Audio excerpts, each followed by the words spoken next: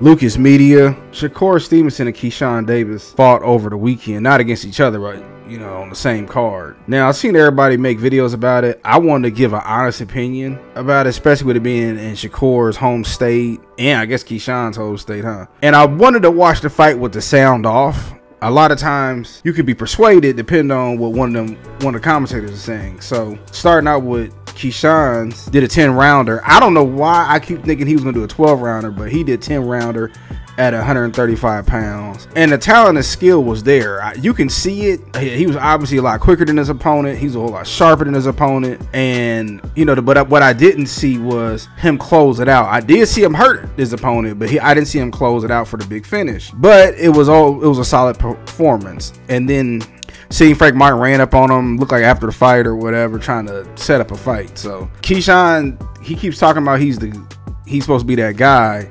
I'm going to have to see him fight more tougher competition. Now, I know the dude he fought in a fighting against Frank Martin, but I want to see a big name, honestly. And I got to see a 12-rounder. And then for Shakur, I try to be fair. A lot of people say he has boring fights and he puts people to sleep. The last fight, I end up going to sleep. I'm gonna keep it real. I went to sleep, woke up, watched the rest of it on ESPN Plus. But he started out kind of slow, then he picked it up. And again, I could see he was sharp and accurate, but he did not close out the win. And you saw people leaving the crowd in I think it was the beginning of the 12th round.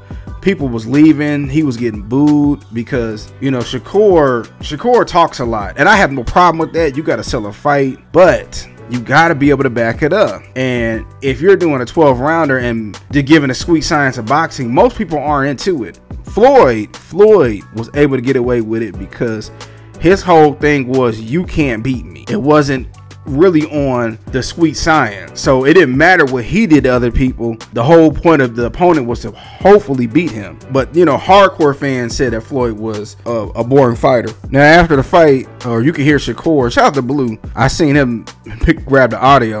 Shakur was saying that both his hands was hurt and that's the reason why he couldn't close out the deal. But then he also said that in his last fight as well. So at this point, if this is true, is it your hands? Are your hands getting brittle from playing all these years in boxing? Then he calls out Lomachenko and Tank Davis, and this was his last fight with Top Rank. He turned down a 5-year, $15 million deal with Bob Arum, Top Rank. So it looked like I know he's trying to get the best situation, but I don't know if Loma or Tank will end up fighting him next, only because Shakur could have closed it out and sealed the deal tonight or Saturday, but he was unable to. So now you're giving Loma and Tank Davis leverage, and I'm gonna make a separate video about Loma saying he ain't gotta fight Tank right now, but I would still be okay with the Shakur Tank fight because it can be you can unify the belts, Tank WBA, Shakur WBC. But I don't think this fight is going to happen next. It's unfortunate that we boxing fans gonna probably have to wait at least another year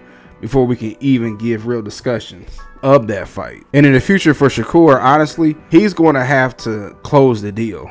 He's going to have to close the deal, especially when he tell you that he's that guy. He has to be able to do that. And really, he could do, and a lot of fighters are a little scared to do this, but he could do what Canelo do, and that's bounce around from network to network. Devin Haney does it too. Shakur, get you a 2-fight deal with, or go independent, but get you a 2-fight deal, 2-3 fight deal with Amazon Prime if you need to go over there, or a 3-fight deal with the Zone or something along those lines. You can start to do it. Fighters need to start putting their own money up and get more money off the back end. Could you imagine Tank and Shakur being independent? And Shakur said that the hood wants to see it. Yeah, but are they going to pay for it? But overall, I don't think that the performance really helped Shakur.